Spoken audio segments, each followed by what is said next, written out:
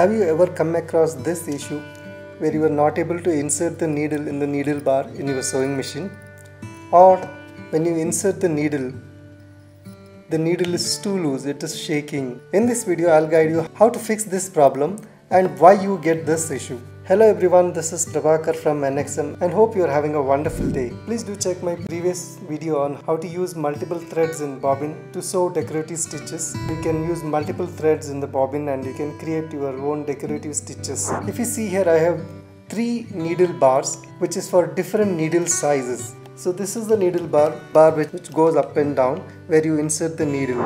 If you are buying a new machine, it will be set for 10 to 12 size needle. So you can use up to 14 or 16, but you cannot use 20 size or 22 size in that same needle bar. You have to change the needle bar for your project. When you buy this needle bar, it comes along with the needle plate. So you have to use the same needle plate for this needle bar and the same needle. The teeth of this feet are compared to the other one, which is broader in this size, and it is good for thicker fabric to move the fabric while sewing. At the same time, if you want to use very thin fabric like chiffon or georgette, there you have to change the needle size. That is 10 or 9, depends on your project. So then again you have to change the needle bar. If you see here, I have 2 different sizes of needles. This is a 20 size needle. I'm not able to insert the needle here in this needle bar. If you see here, it doesn't go inside. At the same time, if I take this is a 10 size needle, I can use it here.